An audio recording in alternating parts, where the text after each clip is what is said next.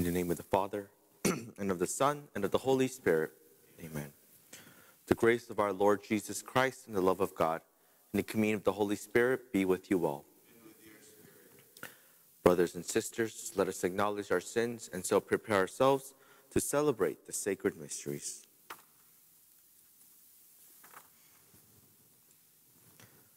Have mercy on us, O Lord. Show us, O Lord, your mercy. May Almighty God have mercy on us, forgive us our sins, and bring us to everlasting life. Amen. Let us pray.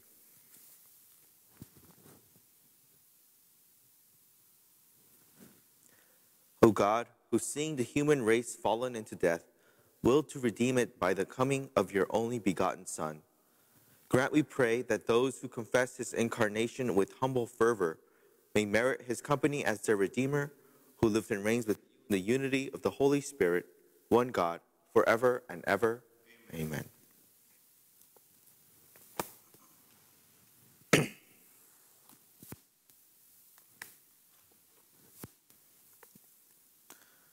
A reading from the first book of Samuel. In those days, Hannah brought Samuel with her, along with a 3-year-old bull, an ephah of flour, and a skin of wine, and presented him at the table of the Lord in Shiloh. After the boy's father had sacrificed the young bull, Hannah, his mother, approached Eli and said, "Pardon, my lord. As you live, my lord, I am the woman who stood near you here, praying to the Lord. I prayed for this child, and the Lord granted my request. Now I, in turn, give him to the Lord. As long as he lives, he shall be dedicated to the Lord." She left Samuel there. The word of the Lord. Thanks be to God. My heart exalts in the Lord, my Savior. My heart exalts in the Lord, my Savior. My heart exalts in the Lord. My horn is exalted in my God. I've swallowed up my enemies. I rejoice in my victory. My heart exalts in the Lord, my Savior. The bows of the mighty are broken, while the tottering gird on strength. The well-fed hire themselves out for bread, while the hungry batten on spoil. The barren wife bears 7 sons, while the mother of many languishes. My heart exalts in the Lord, my Savior. The Lord puts to death and gives life. He casts down to the nether world. He raises up again. The Lord makes poor and makes rich. He humbles, he also exalts. My heart exalts in the Lord, my Savior. He raises the needy from the dust. From the dung heap he lifts up the poor, to seat them with nobles and make a glorious throne their heritage. My heart exalts in the Lord, my Savior.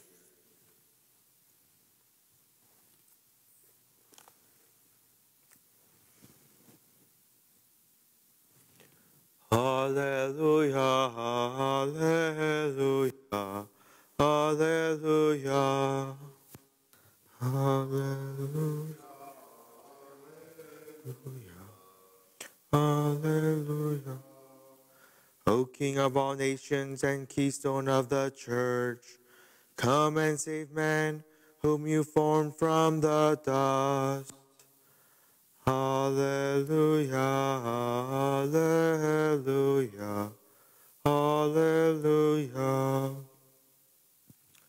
The Lord be with you. And with your spirit. A reading from the Holy Gospel according to Luke. Glory to you, O Lord. Mary said, "My soul proclaims the greatness of the Lord. My spirit rejoices in God my Savior, for he has looked with favor upon his lowly servant. From this day all generations will call me blessed. The Almighty has great things for me, and holy is his name. He has mercy on those who fear him in every generation. He has shown the strength of his arm. He has scattered the proud in their conceit. He has cast down the mighty from their thrones and has lifted up the lowly. He has filled the hungry with good things, and the rich he has sent away empty. He has come to the help of his servant Israel, for he has remembered his promise of mercy, the promise he made to our fathers, to Abraham and his children forever. Mary remained with Elizabeth about 3 months and then returned to her home. The Gospel of the Lord. Praise to you, Lord Jesus Christ. Our Gospel today has the very famous prayer by Mary that we ourselves still pray today, especially in the Liturgy of the Hours, if you're familiar with that prayer. And so Mary says, the first line of this prayer, Magnificat, Mary says, "My soul proclaims the greatness of the Lord." And of course, this was all leading up to the birth of Christ. But in this very special prayer, that's how she starts the prayer. My soul proclaims the greatness of the Lord. Today we reflect on this Magnificat, but especially on that first line. Mary is saying that her soul, her whole being, glorifies God, proclaims the greatness of God, gives worship to God. And so we are called to follow in that example. We are to live our lives where our whole being, our whole soul, everything about us glorifies God. Our whole being, our soul proclaims the greatness of the Lord. And so we reflect on that today. How is our being, our whole, everything of ourselves, how are we proclaiming the greatness of God with ourselves? How are we, with everything that we are, giving glory to God, giving Him, worshiping Him, and giving Him praise? And so we reflect on that. We reflect on this example that Mary is setting for us, of how her whole being, how her soul proclaims the greatness of God. And we follow in her example with our own soul proclaiming the greatness of the Lord.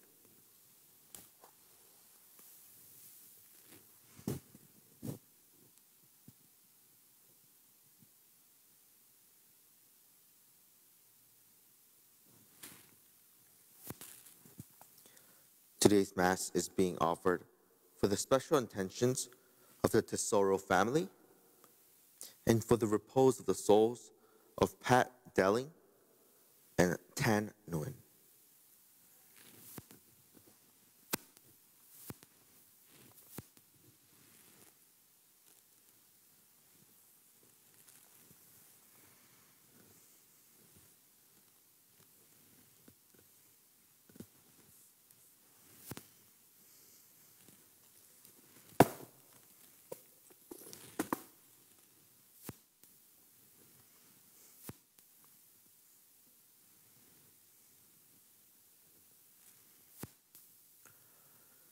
Blessed are you, Lord God of all creation, for through your goodness we have received the bread we offer you, fruit of the earth and work of human hands, will become for us the bread of life. Blessed be God forever.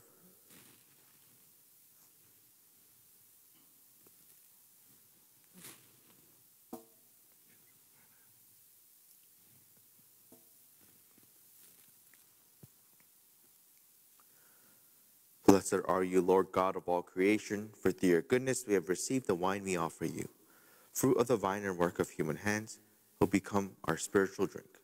Blessed be God forever.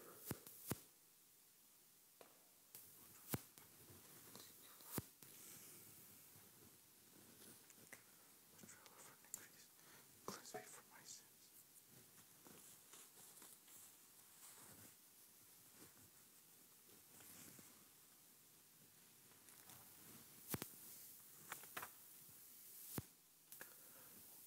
Pray, brothers and sisters, that my sacrifice and yours may be acceptable to God, the Almighty Father.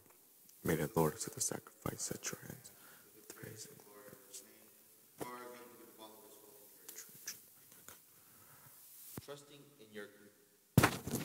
Trusting in your compassion, O Lord, we come eagerly with our offerings to your sacred altar, that through the purifying action of your grace, we may be cleansed by the very mysteries we serve through Christ our Lord.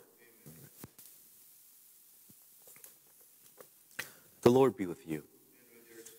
Lift up your hearts. Let us give thanks to the Lord our God. It is truly right and just, our duty and our salvation, always and everywhere to give you thanks. Lord, Holy Father, Almighty and eternal God, through Christ our Lord, for all the oracles of the prophets foretold him, the Virgin Mother longed for him. With love beyond all telling, John the Baptist sang of his coming and proclaimed his presence when he came. It is by his gift that already we rejoice at the mystery of his nativity, so that he may find us watchful in prayer and exalted in his praise. And so with angels and, and archangels, with thrones and dominions, and with all the hosts and powers of heaven, we sing the hymn of your glory, as without end we acclaim. Holy, God of hosts, the earth are full of your glory. Highest, blessed is he who comes in the name of the Lord. Hosanna. You are indeed holy, O Lord, the fount of all holiness. Make holy, therefore, these gifts, we pray, by sending down your Spirit upon them like the dewfall, so that they may become for us the body and blood of our Lord Jesus Christ. At the time he was betrayed and entered willingly into his passion, he took bread, and giving thanks, broke it, and gave it to his disciples, saying, "Take this, all of you, and eat of it, for this is my body, which will be given up for you."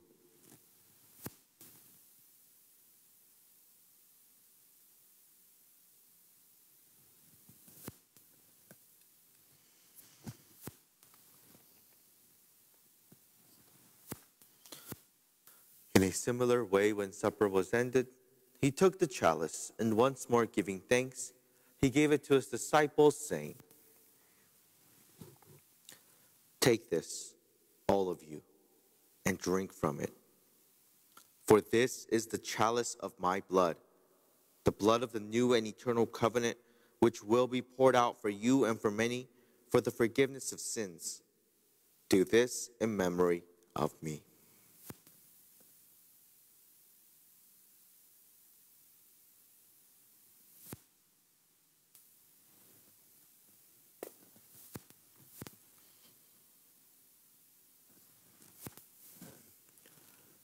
The mystery of faith, we proclaim your death, O Lord, and profess your resurrection until you come again. Therefore, as we celebrate the memorial of his death and resurrection, we offer you, Lord, the bread of life and the chalice of salvation, giving thanks that you have held us worthy to be in your presence and minister to you. Humbly we pray that partaking of the body and blood of Christ, we may be gathered into one by the Holy Spirit. Remember, Lord, your church spread throughout the world, and bring her to the fullness of charity, together with Francis our Pope and Jose our Bishop and all the clergy.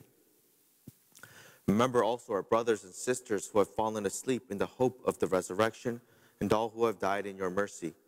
Welcome them into the light of your face. Have mercy on us all, we pray, that with the Blessed Virgin Mary, Mother of God, with Blessed Joseph, her spouse, with the blessed apostles and all the saints who have pleased you throughout the ages, we may merit to be co-heirs to eternal life, and may praise and glorify you through your Son, Jesus Christ.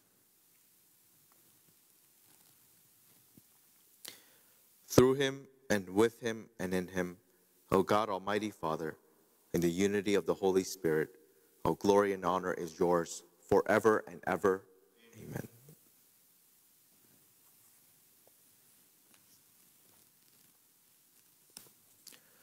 At the Savior's command, and formed by divine teaching, we dare to say, Our Father, who art in heaven, hallowed be thy name.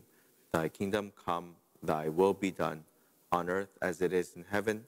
Give us this day our daily bread, and forgive us our trespasses, as we forgive those who trespass against us. And lead us not into temptation, but deliver us from evil. Deliver us, Lord, we pray, from every evil. Graciously grant peace in our days, that by the help of your mercy we may be always free from sin and safe from all distress, as we await the blessed hope and the coming of our Savior, Jesus Christ. For the kingdom and the power and the glory are yours now and forever. Lord Jesus Christ, who said to your apostles, Peace I leave you, my peace I give you. Look not on our sins, but on the faith of your church, and graciously grant her peace and unity in accordance with your will, who live and reign forever and ever. Amen. The peace of the Lord be with you always. Let us offer each other the sign of peace. Lamb of God, you take away the sins of the world, have mercy on us.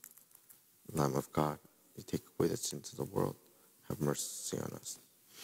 Lamb of God, take away the sins of the world, grant us peace.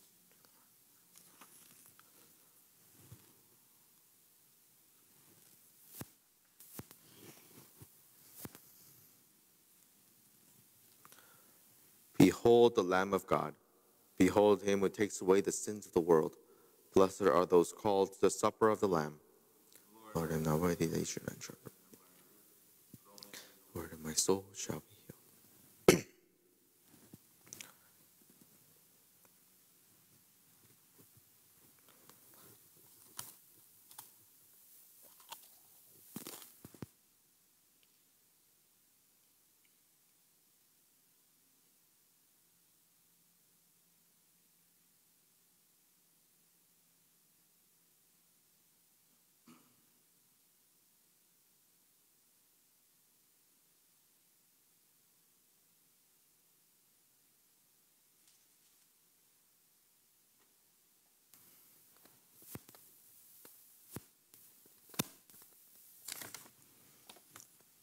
We will now be making an act of spiritual communion. My Jesus, I believe that you are present in the most blessed sacrament. I love you above all things, and I desire to receive you into my soul. Since I cannot now receive you sacramentally, come at least spiritually into my heart. I embrace you as if you were already there, and unite myself wholly to you. Never permit me to be separated from you. Amen.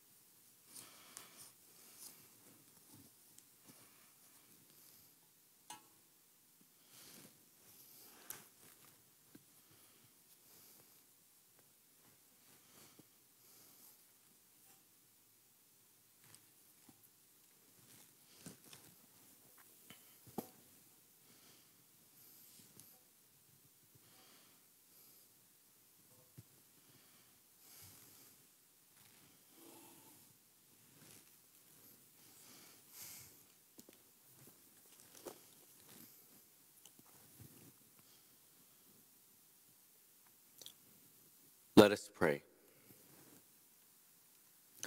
May the reception of your sacrament strengthen us, O Lord, so that we may go out to meet our Savior with worthy deeds when he comes, and merit the rewards of the blessed, through Christ our Lord. Amen. The Lord be with you. May Almighty God bless you, the Father, and the Son, and the Holy Spirit. Go in peace. Thanks be.